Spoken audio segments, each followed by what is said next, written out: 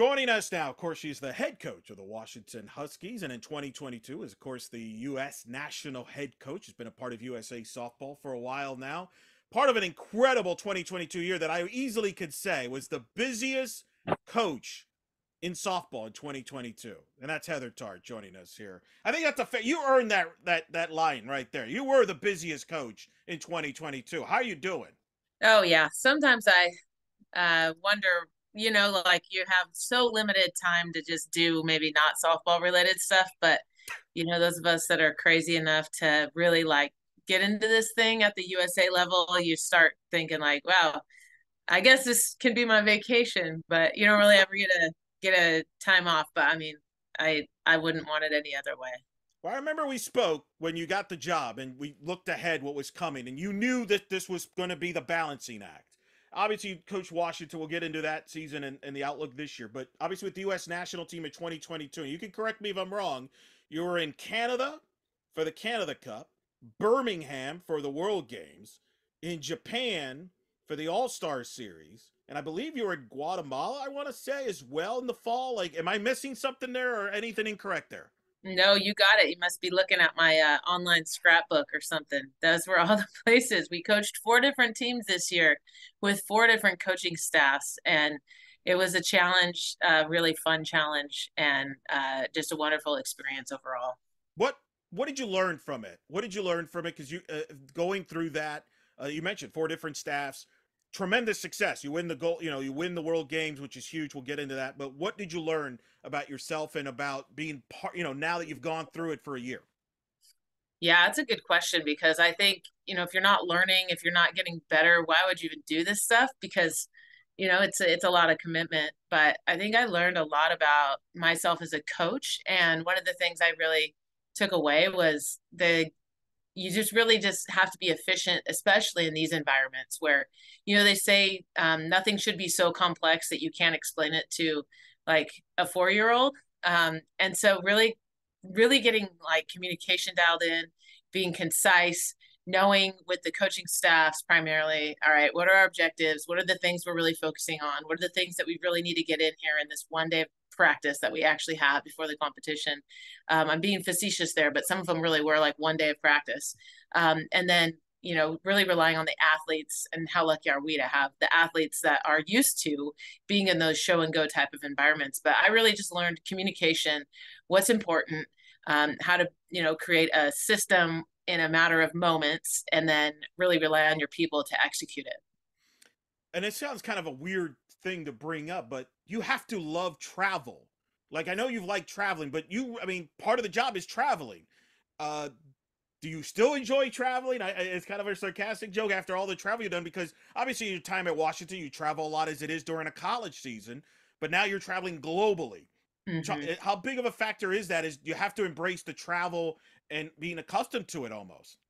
Yeah, you definitely do have to be okay getting on planes and going places. I think I've really learned that I don't like travel unless I can be somewhere. If I'm on like a 4+ hour flight, I don't like to just be somewhere for 2 days. If I'm there for 14 days or a matter of time, I don't mind it. But when it's those quick, like get across the country or go really far in a short amount of time, I have a really hard time with that now. But yeah, I definitely, we got to experience a lot. I've been able to experience a lot from going to countries that, are completely different from the United States, like Guatemala or the Dominican Republic, to then being able to, experience Japan and how they value softball and that sport there. It's a very rewarding experience to go to all those places. You mentioned the four different coaching staffs, four different type of teams, different players, mixing in different players. How do you feel about the overall depth and talent of Team USA? It's always cliche, we got so much talent, but you got to see it, you got to coach it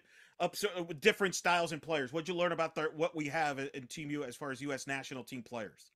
Well, looking at the pool of players that we were able to draw from, I'm really proud of USA Softball for embracing that idea of having more options of the athletes, whether it be a more collegiate-based team to a more athletes unlimited pro league team. It's pretty neat to see that these players in this country, how well prepared they are through the college system, how great they are leading up to the college system, and how we just grow softball here is fantastic. And it leaves you wanting more as a coach of these women, whether it be looking at them like a Haley McClenny. How long can she continue to play this game with limited funding, with limited support from that end?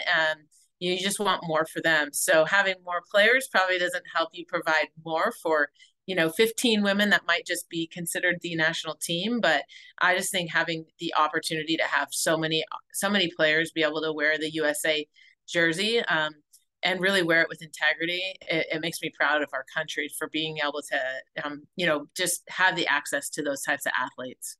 You've got to work with different coaches.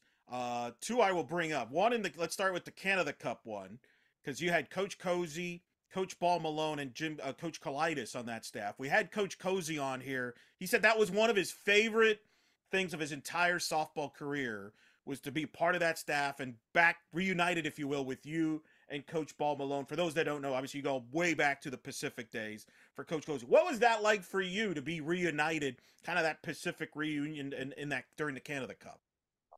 Well, being able to have, and encourage other coaches to be involved in USA softball is something that I'd like to do more of, and get more coaches involved in the coaching pool, per se. But being able to have Coach Colsey be a part of the pool, he's been in part of the pool for other quads, and more so during like the '04 to the '08 type of Olympic stuff. And I actually don't remember this much, but I listened to the episode, and it reminded me of when I was coaching with him. He would go on USA adventures, and I remember even at the time being an assistant to him, I didn't really think that much of it. I wasn't, I don't know. And so now when I'm being the head coach of this whole thing, I wonder what our assistant coaches think. And it brought me a little bit back to that. But it was very rewarding to be able to include him on the staff at the Canada Cup, and, have Cindy Ball, Brian Colsey, and I all on one staff again. Of course, Jimmy Colitis was awesome. And then the players were just, the athletes were amazing. So it was a very cool experience to kind of full circle that one.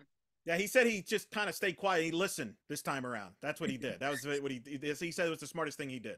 Yeah, I think it brought us, Cindy and I, both back to, like we felt like it was 2003 again, in a really cool way, where she and I are probably, more mature, more evolved in the profession. And Coach Colsey, he's just so consistent, and he's just such a great guy. So he was kind of who he normally was on a role of a coaching staff, and Bear and I got to be ourselves. It was neat to be able to do that 20 some years later. Hey, you mentioned the years I didn't. But then you get the World Games, which was obviously the big all eyes on the World Games there in Birmingham. Coach Ball Malone was with you, as well as Tim Walton and Tony Baldwin. You all reunite from when you were together on the under-19 Cold World Champions in 2019. What was it like to reunite with them, and then beating Japan? Dramatic game. I will never forget Ali Carter's performance there to win that World Games and win the championships. What was it like, that experience?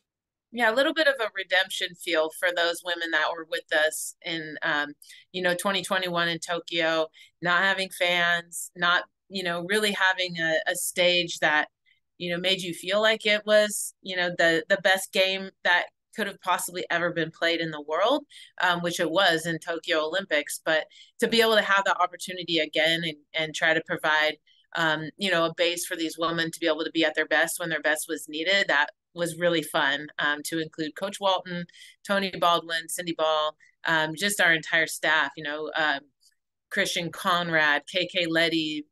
They helped a lot out too. I mean, people in those types of roles, they can do a little bit more than maybe you can in the college game. So their roles were super important as well. But it was just neat to be able to play in front of the USA fans. I think it was maybe 8 to 9,000 plus at that game, to be able to have Janae Jefferson come through when we really needed some runs to be scored, and then just give those women an experience at the highest level to be able to draw on, for years to come, and then give the Ali Carters of the group, I mean, she's not old, but some of those older players that opportunity to walk away with a gold medal on their own home soil was pretty rewarding. I've heard that coaching staff in particular, you all get a little competitive in there. I've heard even fungal golf. I've heard it gets really Oh, intense. Is that true? Yeah, it's when you've got now four head coaches in the mix at the at the places that we coach. We kind of vie for time and set ourselves up to share ideas and humbly accept like which idea is what it is. But it's just a great group to learn from. Probably each year we come back together. There's something new we've evolved in. Oh, we've been doing this, or we're trying this. Let's add this. So it's really fun to be able to come together. Coach Walton is always trying to like, oh, we need to get these shoes, we need to get these clothes, and we're like, yeah, get them for us then. Use your Nike money to do it. But it's a really fun group when we have the time to get together. It's never enough time, actually. Yeah, we need to get a documentary or reality show like next time you all together there. That seems like made for TV or something. I don't Yeah, know it what we're could be missing one. there. Yeah, for But, sure. but you mentioned you work with a lot of different coaches because then you had a different staff as well while you're in Japan and Guatemala. What is that like? Do you all pick each other's brain? I've heard that one of the joys, and you mentioned why you want to get other coaches involved. It's a great experience, and the coaches leave that experience being better coaches. They learn some, from each other. Yeah, I think there's that part where it's kind of coming together of how people roll. You learn a lot, but also too giving these women an opportunity to learn from these coaches. And it's kind of like, no, it's not really speed dating, but it's just quick. I mean, coaching is important, but at the end of the day, the athlete and how they feel prepared is the most important thing. So yes, it's about us trying to learn and grow from each other, but you just try to create an environment that's not distracting to the athlete, that's not going to take away from them, because you're really not getting too far into certain things. You're, encouraging them to do what they do, execute their process more so than you are like coaching them. I mean, that is coaching. If you really know coaching, that's really the beauty of coaching. But it's been cool to see, different groups of humans coming together and really trying to create an environment that the other, the athletes can perform in. What's next for USA softball? You mentioned funding. That was something I know when we spoke when you got hired, a year ago. You said that's at the top of your list to help improve that. What's next for Team USA moving forward? Yeah, well, I think there's a lot of things that we can do better just in general. Like there's there's opportunities one that we can create for the sport, whether it be, more funding opportunities that we can create. The athletes can get supported year round financially. There's some models out there with other countries that we envy. The Canadian system's pretty nice, completely different government system, completely different country. Of course, we look at Japan as well. But then you look at the other countries, like, some of the Latin countries don't have any funding. And so you're thinking in Australia, even though in Gabby Plain's path, some of those athletes paying their own way to things. So you're kind of like, well, who has it worse or who has it better? But it just would be nice to edify these women's experience in the professional, next level scene past college, to have it be something where they can strive for, they can be supported in. So I don't necessarily have control of those things. I'm not the director of funding. Chris Sure. Sebrin and Craig Kress, of course, they work their tails off for these women and these programs to be able to have these opportunities. But I'm always wanting more and wanting better for our game, for our women. So I'm into finding and continue to find those paths for those gals. Well, no, and this is the time when these topics and these things get brought up because, down the road, people always talk about the Olympics. Well, you don't get an Olympics if you don't take care of some of the things now. You can't wait till years from now, right? That's a big part of this. Yeah, I think after we played in Japan a couple months ago, primarily a group of collegiate athletes. And at the end of it, we went 1-2 in that experience, but every single game was such a close game. And I think those women specifically still having a platform, and having, people watch them. I thought it was important for them to, at the time when we left Japan, to speak about how valuable of an opportunity that could be for them in their future, possibly being a part of a 2028 Olympic team and being in LA. But you're going to need a lot of coordinated efforts. And I'm not like with the USOPC, I'm not on the level like that. I don't know if I want to be. I don't know if I should be, but there's a lot of things going on that we as a sport don't necessarily have control over. But you just hope that maybe the LA Games Committee can help find a way for softball and baseball to be included in the 2028 games. And we don't know the certainty of that. We don't know for sure when that D-Day is, but all we can do is positively contribute to the sport in the ways that we can. But, certainly you want those hopes and those dreams to be something that people can aspire to, because that also levels up the game in a way that we've benefited from, but we hope to continue to benefit from. Well, you got a lot of hats as it is. I think we don't need to add more hats for you. We could spread the wealth on the hats. One of the hats you have, like you mentioned, obviously Coach Washington. I'm curious, you were curious balancing being the head coach at Washington, which is a big priority, obviously, and being the head coach of the U.S. national. You went through it last season. Washington, obviously, all were a top 16 national seed there. What did you learn about that from the standpoint of being the head coach of Washington and balancing it? How, do you feel it went smoothly? Do you think there's some things you think you could have wished you could have tweaked? I mean, how would you describe that experience from the Washington end of your standpoint? I think the hardest part is just physically when you have to be gone when your team is in session. Now you can accommodate with a great coaching staff. Coach Glasso on our staff, his veteran leadership in our program really helps me when I do have to leave, because it's not like, we're leaving without someone that really knows how it needs to go. So that gives me the peace of mind when I do have to leave. Like when we went to Guatemala in November, I had to leave some training and I didn't like that. It was really hard because we had built so much momentum in the fall. And then in my brain, I'm like, well, I need to build this next group, in these next 15 days in Guatemala. So that was like a mental challenge. Obviously, there's harder problems in the world to solve, but that was a challenge. But, overall, I think USA's made it simple. They pretty much do a lot of stuff for you as a head coach that you don't have to think about. Whereas here at Washington, if it were reciprocated in the other way, I don't think I could do it. Where I really have to be present and be here for Washington. Whereas at USA, you can not take shortcuts. I'm not going there, but just, Chris Sebrin and those, the staff there really help you manage that program. So you can definitely do both. But I think the recruiting side in the summers, not maybe being at some of the things I would have liked to have been at, evaluating a little bit more.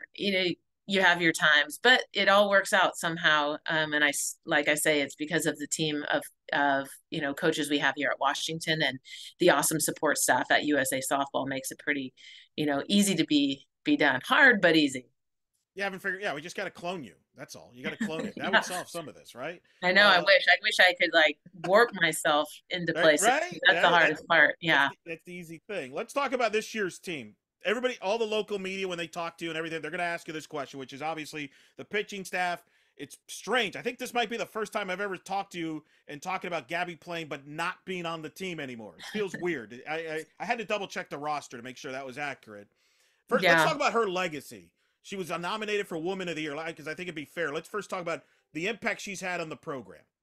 Yeah, she had an awesome legacy. 5 years worth of competing here with us. You get used to it, but as we know, as all college coaches prepare themselves for and their programs for is graduation. That's the destination. So I think for us, it's not as weird because we've built it up since last June to know we aren't going to have Gabby on our coaching staff, but she just left such a tremendous legacy and she did it with such grace, and she just did her job so consistently from the time we relied on her heavily her freshman year, taking us to the national championship series, to then to the end of her career when she was not necessarily like an old horse, but because she's still young and she still could play this game forever. But for our program and in the college game, you get seen, you get thought out, you get approached, you get scouted out. So she just really succeeded so consistently,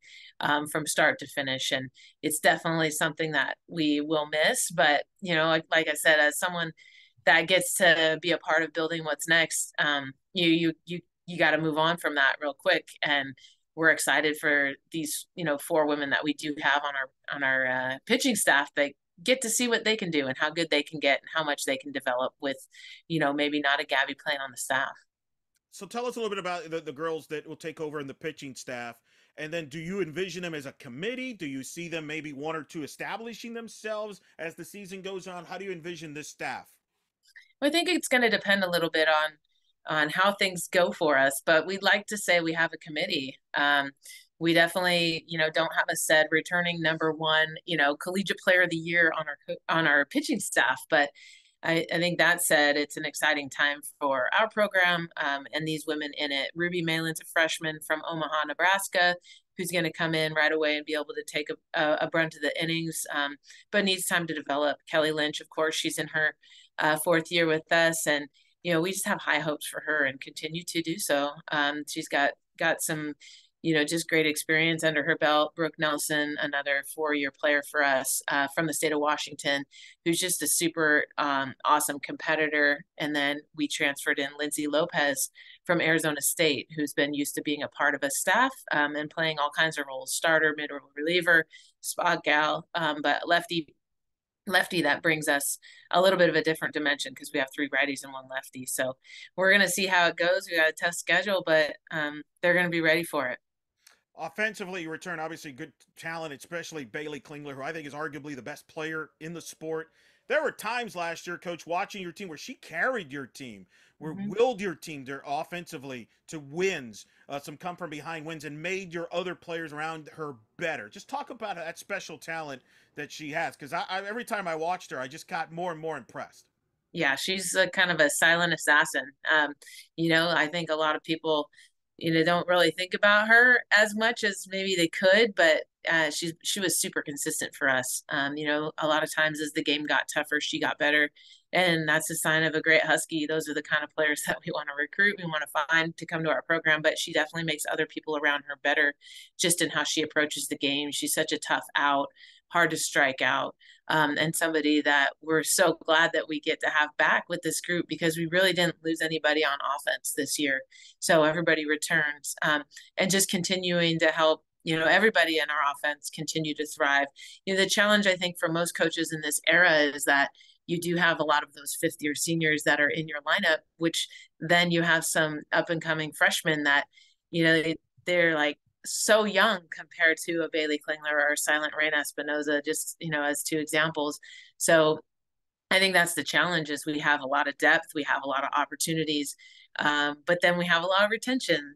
So we're going to continue to relish in our opportunities to have people like Bailey Klingler and Maddie Husky in our offense. But then again, we have some freshmen that we really want to see shine, and some younger players too that just need continued development.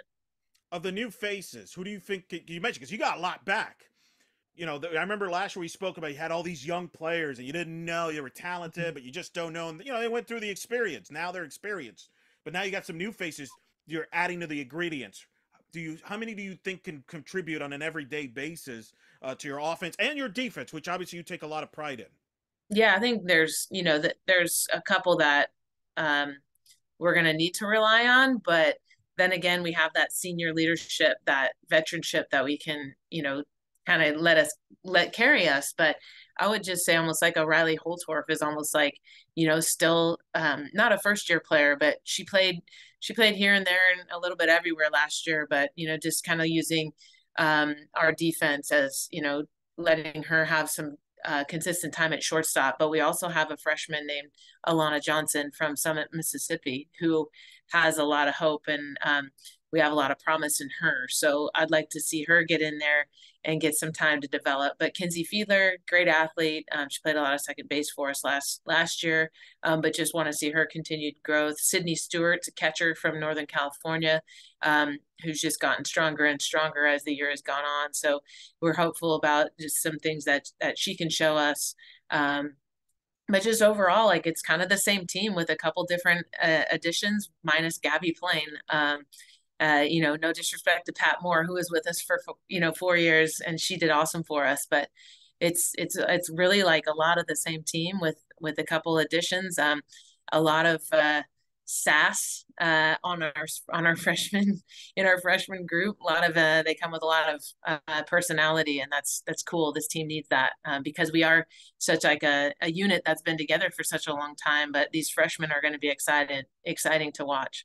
And you've challenged their team on your schedule like you usually do. No different this year. You're going to open up at the Mark Campbell Invitational, which that's becoming a big tournament with all the obviously admiration and respect people have for Mark Campbell for what he's contributed to the game of softball. But you're going to open up in that tournament. You got Duke in that tournament, Liberty, San Jose State, and Oklahoma right off the bat. So you're going to learn a lot about your team. You're going to play Loyola Marymount. Coach Flowers led into the tournament. You're going to Houston for a tournament. Just talk about your tournament, your scheduling philosophy, non-conference. Well, our scheduling, pretty much consistent. We tend to always show up in the Marionetta in Palm Springs. We like going to that tournament. And then around, week one or week two, we're trying to build our RPI. And like you're saying, we're going to see what we're made of and see what we have to do to continue to get better for the Pac-12. But yeah, being down there in Irvine, committing to, coming to the Oklahoma tournament now down there, Mark Campbell's memorial tournament. It's great for us. We've had players in our program that have played for Mark, so that's going to be a neat experience for them. We have a ton of California players, so that's great. But just bring anyone, anytime, anywhere, and we're going to try to see how good we can get against them. So our schedule is a challenge again for us, and we welcome it. We're excited about it, and we're ready to go into the fire with this group. And then a Pac-12 that I think proved a lot of proved a lot in the postseason last year with Oregon State making the World Series, UCLA World Series, Arizona World Series, Stanford going to the Super Regional. Because I remember we've talked to all the coaches. There was a chip on the shoulder from previous years. We don't need, we've talked about in the past. Pac-12 made a loud statement, and I know a lot of coaches took pride in that as coaches within the league of the success you all had as a whole as a league in the tournament. Well, it's just so random, like having both Arizona and Oregon State have the opportunity where maybe people weren't even like thinking about those teams, but they made good on their opportunities of where they went, and maybe had some upsets. But in our mind as Pac-12 coaches, like so much parity at the top where like 1 through 9, it's not like a 1 through 9, it's just like 9 teams that play softball really well, and through it all, through the conference season, you learn so much about yourself. So it's fair game at the end of the season. And just geographically, when 80% of the population lives east of the Mississippi, it's going to continue to get harder and harder for us now that media is more involved in softball, and like people are more on TV and everything like that, to get people to notice us, because 3 hours behind East Coast time, sometimes you forget, like, oh shoot, there's a game on, and it's whatever time it is for you guys on the East Coast. Just the sport growing and getting more media attention is going to make it, and continue to make it, more of a challenge for the West Coast teams, just like in basketball, just like in football, to be seen and make sure people don't forget who we are when they go to bed at night. Well, and with that in mind, the Pac-12 this year is going to the Pac-12 Conference Tournament for the first time format. What's your reaction to having the conference tournament? I know part of it is to get more exposure, as most conference tournaments do at that weekend. Some of it is to help get more teams into the league. I know, talking to coaches, you all feel that you can get everybody in the league to the tournament. Utah was literally a game away, maybe, from making the tournament. They were the last team out. So talk about the Pac-12 tournament, your thoughts on that, and the adjustments that you may have to make now as preparing for a conference tournament. Yeah, it's a different thing for us. It's good. We have a transfer from Oklahoma State. Her name's Avery Hobson, and she's the only person in our program that can say she's experienced a conference tournament. So we definitely rely on her experience from that end. But it's a challenge, I think, at the end of the year, to be able to go to a place and play possibly just one game. Financially, it's a challenge, and I think people, that have experienced that know what that's like. But then again, like many say, when they are in the conference tournament mode, you get the opportunity before possibly NCAA regionals to be in an environment where it's it's win or go home. You lose, you're done. So having that as a primer to the postseason can be good for the Pac-12. Hopefully the TV and the network can do it justice in terms of getting exposure and getting opportunity for our conference to get seen. And then I think the big goal for us as a conference is, hey, when you host the Pac-12 tournament, these are the standards that you have to be able to host that tournament facility wise, to then be able to put more money and investment into the sport. Because I'm just going to say this because it's an opportunity and you have a bunch of viewers watching this, But, as a sport, we don't have the opportunity at the end like basketball and football do yet to have, the kickback financially. So we might see softball is growing. Oh, and this assumed like TV monies that's coming back to us. But because of the NCAA and the contract we have with CBS Sports, we don't get a kickback from ESPN. We don't get kickbacks from networks yet. And it might be 7 or 8 years before maybe that contract can be renegotiated. So I don't want anybody to get it twisted that we're, getting all this money from the networks, which we wish we could. But, in the end, I think any exposure is great exposure. Any competition is great competition. And it's definitely going to be something new for the Pac-12. And as you might mention next, the years to come won't have UCLA in it. So that's unfortunate for us as a conference, not having them in it. But the conference is really always going to be strong, always going to be good, and it's going to continue to be the iron sharpens iron. We got to get you a hat. We can negotiate some of these deals for us in the sport there in the league. Yeah, if you have a few minutes there, right? Well, let me bring up. You mentioned financially. One topic that's real quick here: volleyball women's soccer this fall has experimented with seeding 32 teams to try to create more parity, less predictable matchups, geography motivated matchups, which very well as you're smiling obviously about. There's financial, they're experimenting to see how it works from a financial standpoint and things like that. What's your reaction to that? Do you think softball should look into that, seeding more, to 32 like volleyball women's soccer did? Yeah, I didn't pay too much attention to how it played out. I probably should go ask and get some feedback, but I think it's good. I think it's, once you get past the 16 seeds that are seeded in like, considered in that way, you get a lot of error.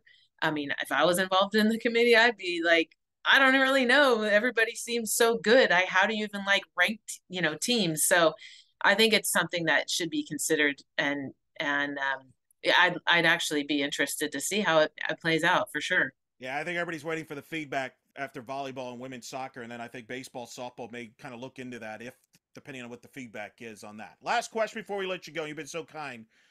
What is the keys for this year's Washington team? If we do blank, we will be able to accomplish blank. Oh, if we pitch, play defense, and hit, we're going to have a lot of success. I'm hopeful for our group in so many ways. They came here with the hopes of winning a national championship, and those no matter what's happening around or how you compare this or that's on the external, you can get all caught up in that. So let's not get caught up in that. Let's just continue to see how good we can get with the humans that we have in our group. And again, like I'm super hopeful for who we have in our group, that in the end, we're going to be different than we were in the beginning. That's true. Well, we look forward to seeing your team play this upcoming season, Coach. Thanks always for taking the time from your busy schedule for talking to us, and because we are always at the top of the list of persons that I love talking about different topics in the sport internationally and college, because you have a great perspective in the game. Thanks for everything you do for the sport, and I'm happy that I don't see you at an airport for at least short term there. Thanks for taking the time to talk to us, and we'll talk soon. Yeah, you got it, Eric. Thanks for what you do for softball. Thanks for supporting my gal Bear over there, and Kaya and Jen Salling and all those guys. There's a lot of them now. Yeah, that's a lot. I know. Geez. But yeah, we appreciate you, and thanks for having me on.